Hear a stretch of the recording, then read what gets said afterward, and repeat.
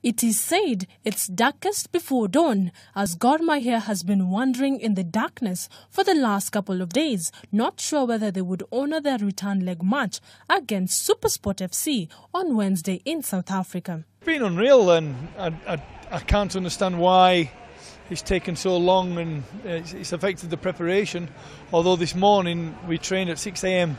Kogalo were initially scheduled to fly out on Monday evening, but were delayed by lack of visas and air tickets after the Ministry of Sports that had funded their previous away matches declined to foot the costs of the Pretoria trip. We've got a good, strong squad, and they've grown up, these players. They've grown up, and it showed today and it showed all week, and hopefully we can fly into South Africa tonight, not too tired, get up tomorrow a bit refreshed, go for a walk, and then plan for the game against SuperSport. But after all the debacle preceding the Kenya Premier League champions, Gor Mahia are currently airborne to South Africa's capital city Pretoria ahead of their return leg match of the CAF Confederations Cup against PSL strugglers SuperSport FC.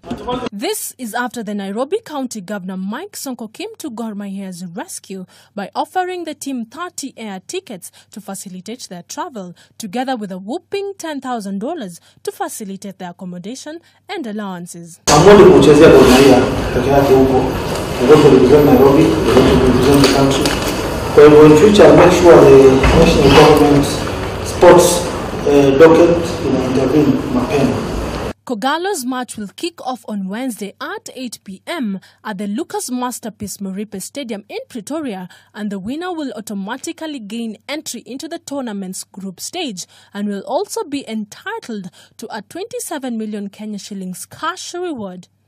Gor, on the other hand, head to the game on a rich vein of form, having lost only once this season, a controversial 0-1 reverse to Esperance in the second leg of their Champions League first tie round in Tunis. A number of key players, including striker Jacques Tusienge, winger Francis Kahata, and Ivorian Ephraim, are among those yet to get entry permits to South Africa. Despite the chaos preceding this particular fixture, Gor Mahia retains strong hopes of progressing at the expense of South Africa's PSL strugglers SuperSport. Karen Kibet, K24 Sport.